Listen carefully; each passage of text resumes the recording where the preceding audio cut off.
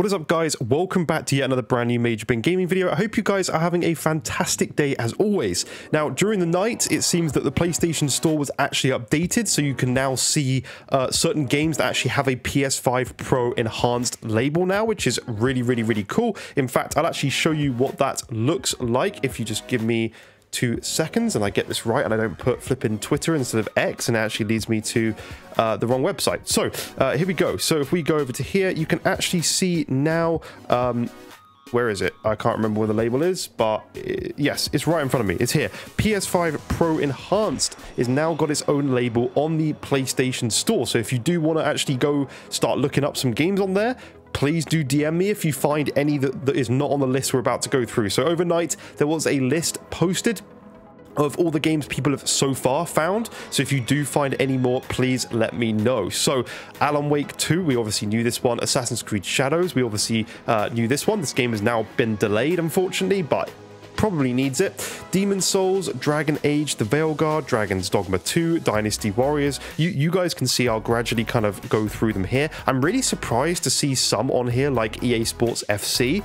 From what I've heard with like F124, it's one of the best enhancements out of all the games on this list that people have actually tested. Not all the games on the list, sorry, but out of the games people have tested so far, F1 is up there and people are saying it's really good. Again, like Madden, just surprised to see so many titles from EA here, and like sports college football, just kind of strange. Empire of Ants is another one that's like a new game using like Unreal Engine 5.3, I think. Very odd, like strategy game with genuinely ants. Some of these I haven't heard of, obviously Rebirth, Fortnite, GT7, obviously we know some of these here. There's a VR game here as well, which is good to see. Liza P, I was so hyped about because I love this game. I think it's one of my favorite games of the generation. I think it's absolutely phenomenal. Yakuza, the Like a Dragon, the pirate game that's been announced recently. Marvel Rivals, obviously all the Marvel's Spider-Man games. Snake Eater, Mortal Kombat, My Little Universe, so many here. No Man's Sky, there's some again I haven't heard of. Redacted, let me know if you have in the comments as well. Many Resident Evils, I think, well, actually 2 so far. I think there's going to be more though. Rise of the Ronin, which I'm definitely wanting to dive into. There's a decent number of games here. Until Dawn, the upcoming one, is going to be done as well.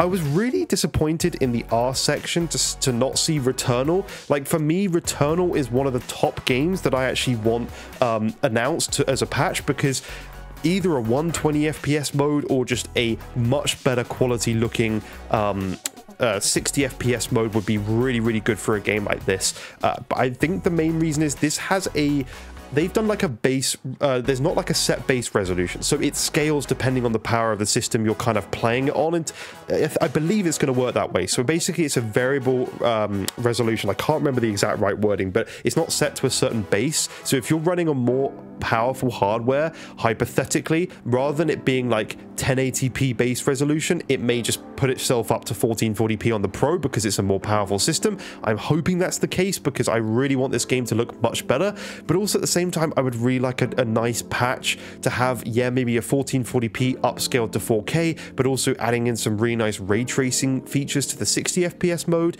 and then an unlocked mode like with no ray tracing and maybe 120 hertz unlocked mode. That would be really nice to see from games like Returnal, because I just think that, especially that's like a first party Sony title now, right? They own Housemarque. They can absolutely say, right, here's the PS5 Pro, please start working on it. But again, maybe some developers haven't had as much time with the dev kit yet, and it's just something that they are working on currently.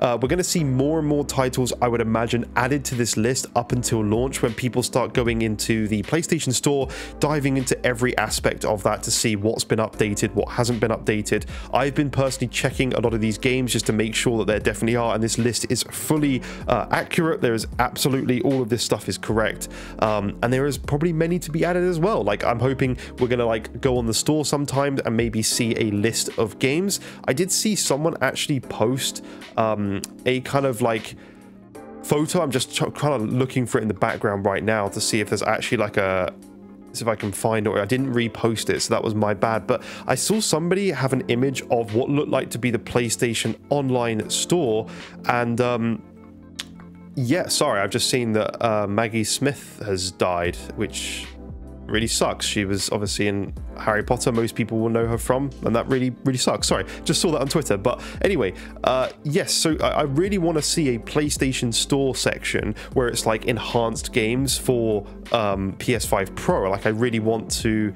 have that sort of section on the PlayStation Store where you can go on PS5 Pro Enhanced, see all the lists so you know what you maybe want to go back and dive into, because I don't know about you guys, but I'm pretty much going to spend the first month of the PlayStation 5 Pro time just replaying so many of these games. Like I'm already downloading games and putting the discs into my PS5, having a certain number of games installed on my external hard drive, so that, because obviously I don't have space on my internal SSD, that I need to actually get an upgraded one at some point. But I've been putting a load of games like Stellar Blade, Elden Ring to test, Wukong I've kept on there even though I finished that, Demon Souls, like loads of these games on my external drive, so I can just pull them across when I plug that into the Pro and actually go and test so many of these games. And we'll do it on the channel, we'll test it. I've got capture cards to record 4K 60. I can actually record 4K 120, but I don't think YouTube does that yet, if I'm correct.